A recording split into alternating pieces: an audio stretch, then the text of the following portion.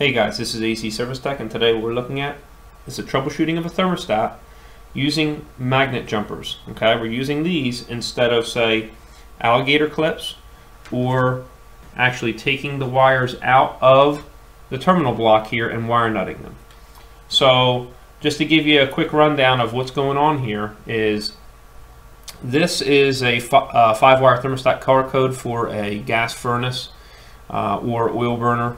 So basically what you have here is you have R to RC, okay, that's 24 volt power from the R on the control board coming into the thermostat. Comes in R, and then it powers the face of the thermostat, okay, if you don't have batteries. In this case we do, so it can hard power and use batteries to power this thermostat. It comes in as red, 24 volts, and finds its way back through the C terminal. In this case, it is the blue wire going to the common. All right, so this will be considered a load. Anything else, the G terminal, the Y terminal, and the W terminal, and the wires that run from here to the control board, those are just signal wires. So at the control board, when Y sees 24 volts, it knows cooling should be calling. Okay, when the control board sees 24 volts here on the W, it knows to start the sequence of operation of the heat. If it sees 24 volts at the G, then it'll turn the fan on. And what happens in the thermostat is if you turn the fan on, R/RC, because there's a jumper here, that will touch G. So R, the 24 volt power, and G will touch, sending 24 volts back through the G wire as 24 volt signal wire at the control board. If you're turning cooling on, then what's going to happen is R and Y are going to touch in the thermostat face, and it sends a 24 volt signal back through Y, the yellow wire, to the terminal here. Okay, and then it turns cooling on. If you are turning heat on, R/RC is going to touch W in the thermostat here and send that 24 volt signal back to the control board on the W terminal. Okay, so that's how it works. So just say at your thermostat here, you turned this to fan on and nothing happened. So the fan didn't turn on. What we're going to see is we're going to see if your thermostat here is bad, or if maybe you have another issue back here at the control board, or you could have a bad capacitor on your blower motor. But let's just see by taking the magnet jumpers right here, we're going to go from R to G right here, and that will send a 24 volt signal back to the G, and you can read it from, you can read 24 volts. If this board is on and the LED light would be lit, you'd have 24 volts from G to common. You always have 24 volts from R to common, okay, as long as your fuse is intact and you have power here.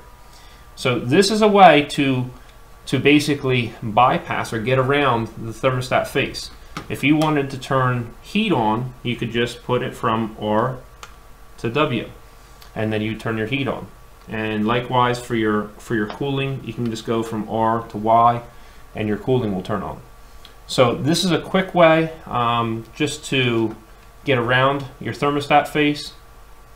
You could take a jumper, and in this case you're going to have to use alligator clips now, because you can't use the magnet jumper on these. Okay, so we're going to use alligator clips now, and we're going to go from R to G with the power off. All right, and then you turn your power back on.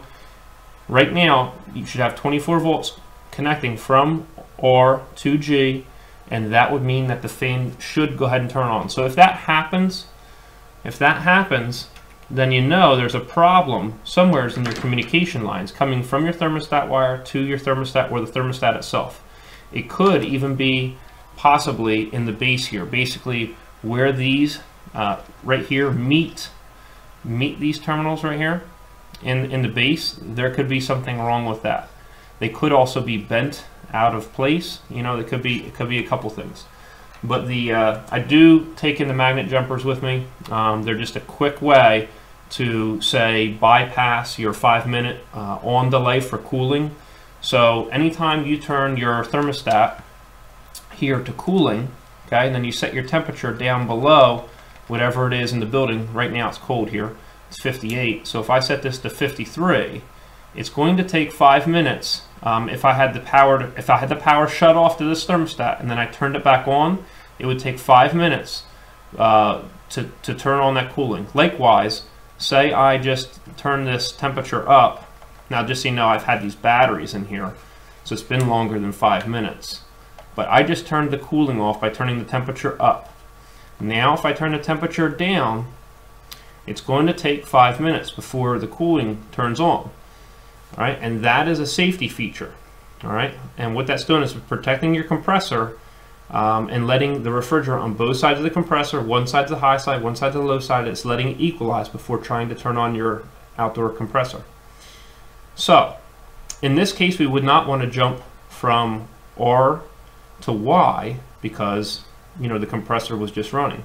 But just say you were in the middle of a diagnosis, you turned the power off and then you turned it back on, you knew the compressor wasn't running, you know, then you, instead of waiting, because that 5 minutes will be the longest 5 minutes of your life, you can just take your magnet jumpers real quick and jump from R to Y. All right,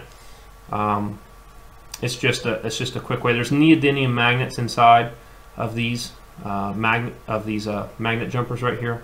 Now, if one of these signal wires were not making it back to the control board, say right now, you should be reading 24 volts from W to common because we're calling for heat. If you're not, then there's something wrong with the thermostat wire here. And usually you can always switch out, say for instance, this is 5 wires right here that are being used, and this is 18/6 wire. So that brown wire right there, you could switch it out and put that in the W, and switch it out over here and put that in the W, okay? And then this way you have that problem wire switched out of there, you know, and then that could rectify your problem. So if, for instance, right now from R to Y you have 24 volts coming in, and then 24 volts coming out to the Y terminal, if you don't have 24 volts from common to Y, then there's a problem once again with your thermostat wire, okay? If you have jumpered from R to G and you don't have 24 volts from G to common, then once again that will be an issue with that thermostat wire. Or it could be the connection in this thermostat base. You want to make sure that they're all snugged down. And the service tech's rule is, if there is an intermittent problem, you want to do something. Okay, you want to check all of the electrical connections. You want to check maybe the error code right here. You want to go around and check for loose connections. So that's something that you're going to do first. But you know, and just in reference to troubleshooting this thermostat and troubleshooting these wires, I just wanted to give you a quick rundown on how you do that and how you can use a quick little service trick like this. I did put a link for these magnet jumpers in the description below if you're having trouble finding them. They are useful. They're not the end-all thing, but they're certainly very useful. But I just wanted to give you that quick rundown of how to figure out how to jump past your thermostat face. Alright, hope you enjoyed yourself. We'll see you next time at AC Service Tech channel.